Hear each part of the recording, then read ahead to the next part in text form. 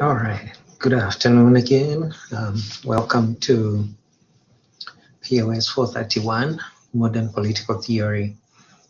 Last week, we were talking about the state of nature and the ultimate conclusion by some of the major philosophers that the way to resolve the state of nature is to have order through the state. And so in continuance of those discussions, today we'll be looking at justifications of the state. Why should the state, whether it's the Leviathan or the collective general will or society, exist? So that's where we pick up this discussion today. So we looked at a number of philosophers and some of their justifications. And so picking up from that train of thought, so Hobbes clearly comes out and states that the only justification or the only order beyond the natural laws that can bring order is the Leviathan. Rousseau takes a sort of similar approach. In other words, he thinks that organized society is a way to maintain order, but he looks at this slightly differently. And so he goes back to thinking about what is society? What kind of society do we build? Who builds society? And so this is where he argues that the most natural of all societies is the family. But again, and we had quite a bit of discussion on this, the question is the family a natural phenomenon?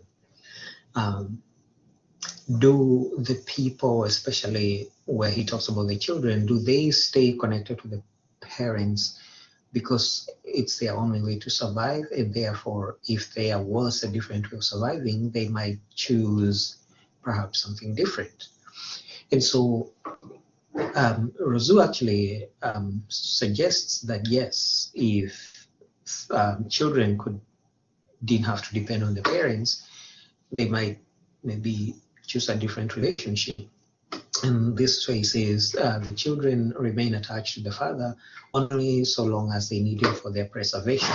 And so if you think about the age of majority, adulthood, 18, emancipation, that is a period of time, age, where an individual can look after themselves.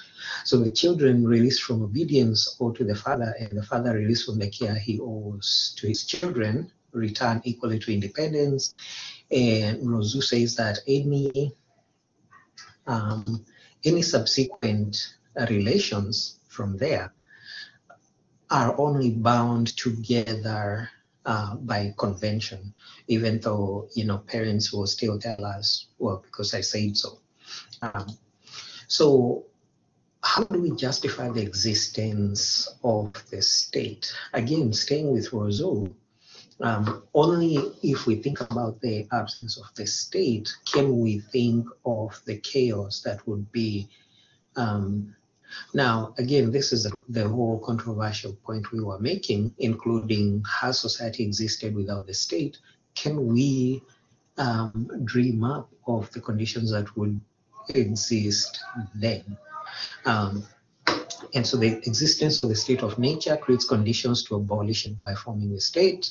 And so it is sufficient and necessary for a state to exist because the absence of a state would bring about the chaos of the Hobbesian state of nature.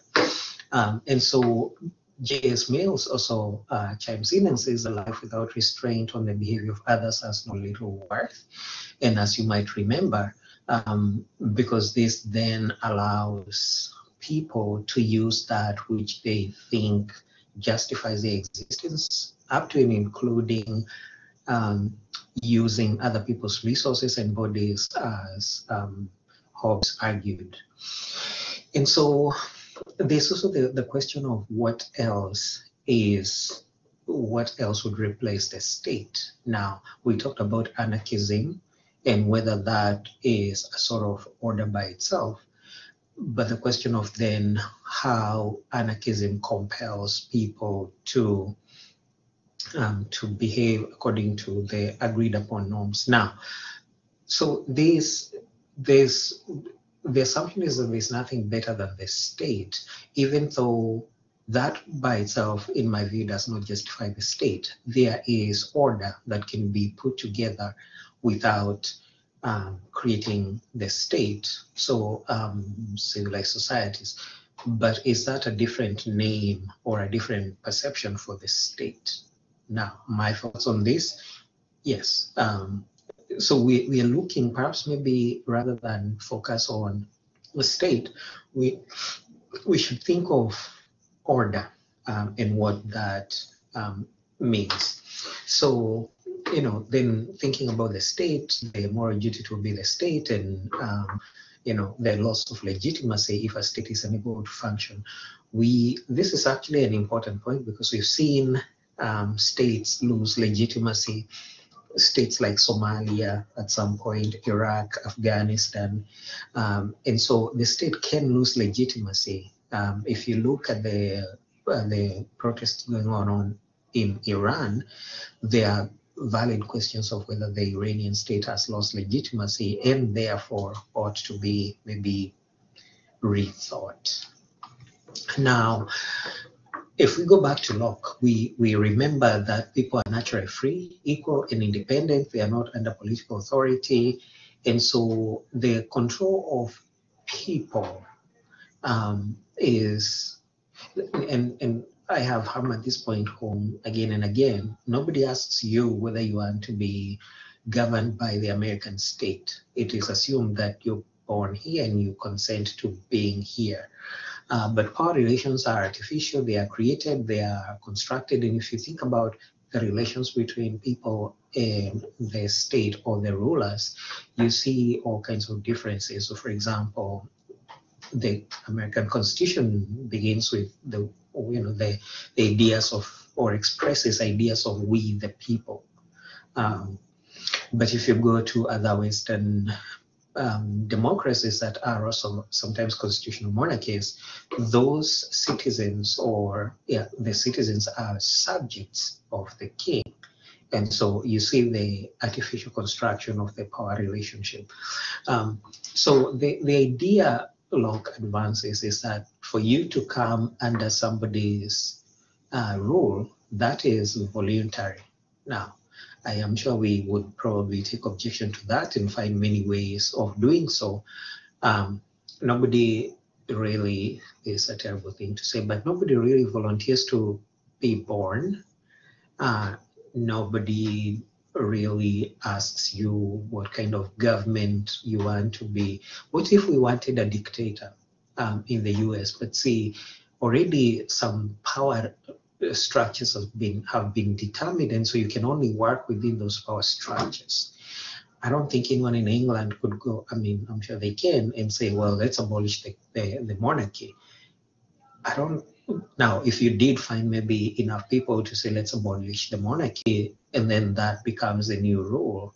But you do see that power relations are constructed, but also coming under someone's rule is voluntary, even though we don't really ask people if they want to be ruled or if they're going to support what that country stands for, unless you're taking the oath of.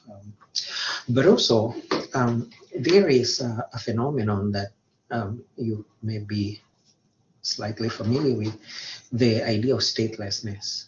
There are about 10 to 64 million stateless persons.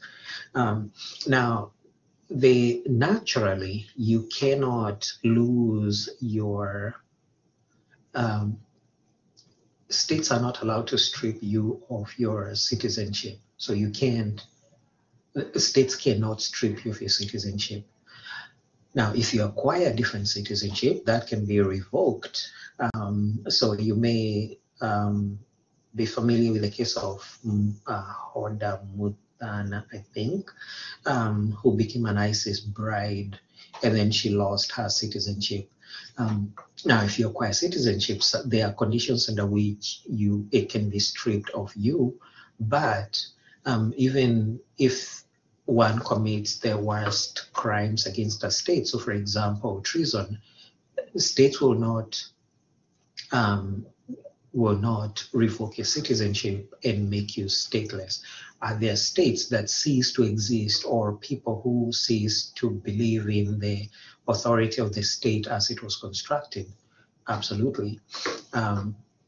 But so there's this notion by Locke that the sovereign has no authority over you unless you consent, except we find that in most cases nobody asks you to consent, so how do you consent?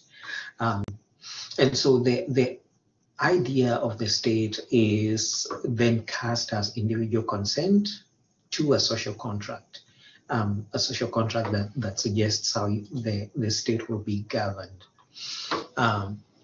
Now, there is, of course, other, there's other perceptions about the relationship between the state, individuals, happiness, and those kinds of things, including Bentham's utilitarian theory, that happiness is more important than perhaps, autonomy. Now, if you think of the Declaration of Independence, I think this is, maybe the Declaration of Independence, over when the ties that bind people to their sovereign, and the important things that the founders thought. And I may get this right, that among these are life, liberty, and the pursuit of happiness.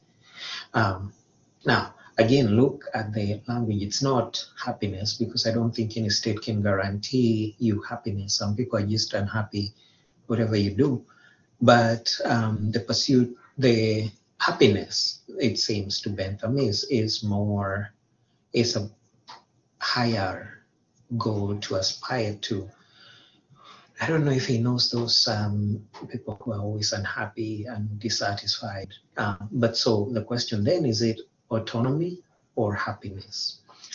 The existence of the state then under this assumption is that it should maximize the total sum of societal happiness, or perhaps well-being, or perhaps security. I think this can be challenged in many different ways.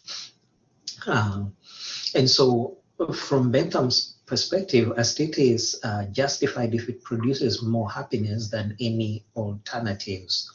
So some states will produce harmony, social harmony. And again, how do you measure happiness? There's actually an index that is known as the Happy Planet Index. It doesn't really necessarily measure happiness as we think of it. Indeed, it actually measures other things like carbon footprint and so on. Can we ask people if they are just happy, and then assume that is the level of happiness that is produced by say, the membership of a country, or membership of people to a country? Perhaps that's a way of maybe thinking about this. Now, I wanted to bring up the Happy Planet Index for just a moment. There is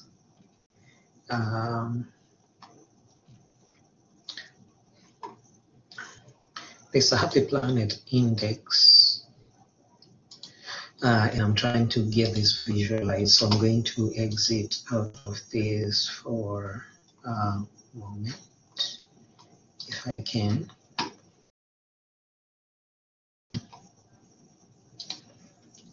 And I'm going to share screen.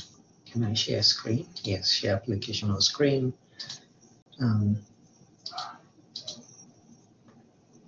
How happy is your country?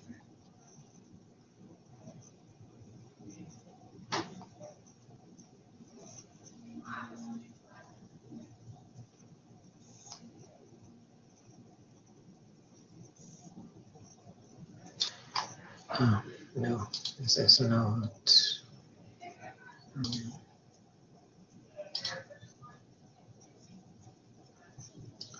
Yes, allow.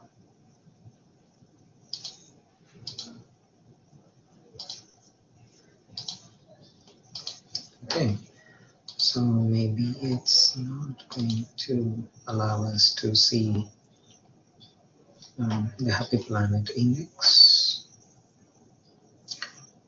which is a shame.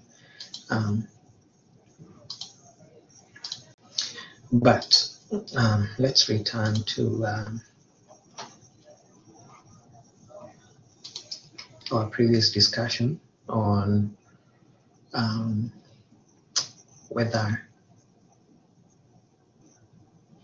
happiness is the most important thing. And so,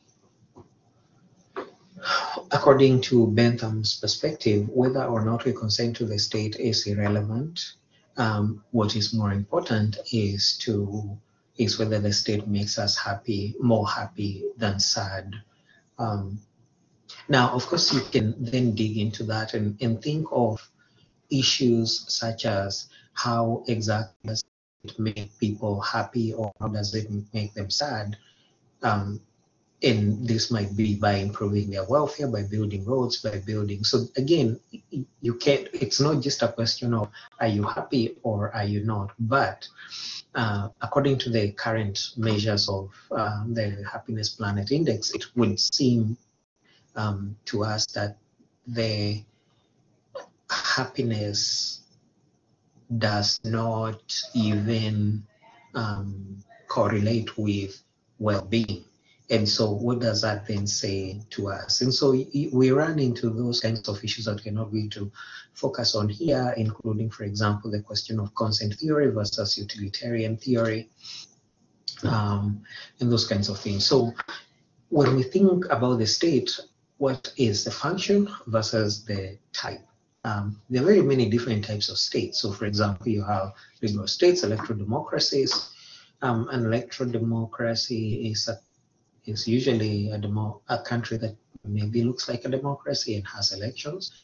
I would think of Brazil.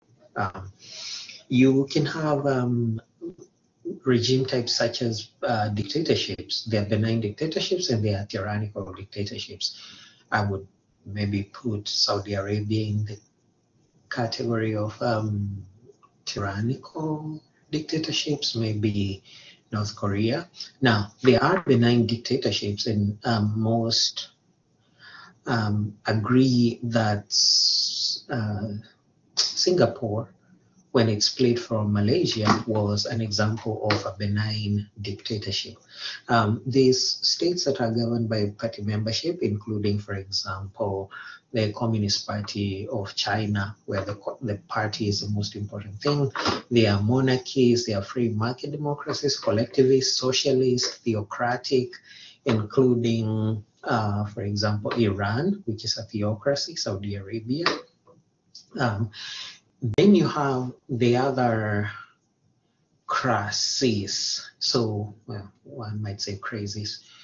But so theocracies or oligarchies or kleptocracies, these literally about 500 different types of governments, which is maybe too many because it's 193 countries in the world today. And so even the definition of a state begins to, and I know we defined a state before when we talked about it having, people.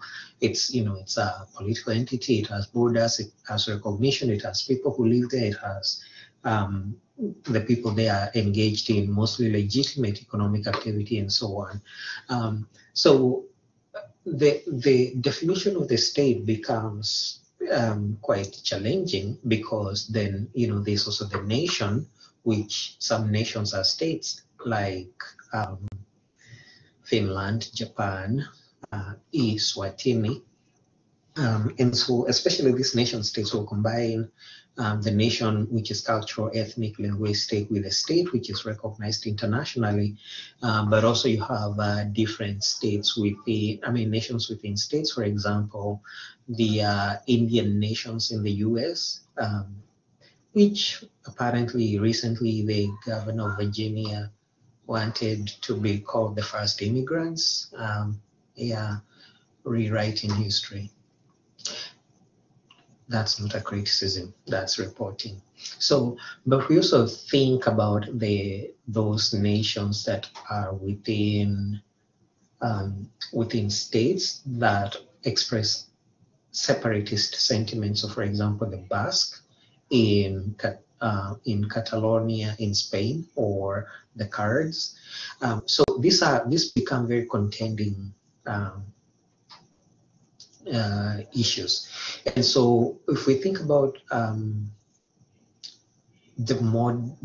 conceptualization of states, how do we think of the state, i.e. the appearance? So the sovereign power state, and so for example, the European nations, the commercial state, which is based on the capitalist mode of production, and so everything is theoretically used to support the capitalist mode of production, the legal constitutional state that thinks about the individual liberties, and the democratic nation state.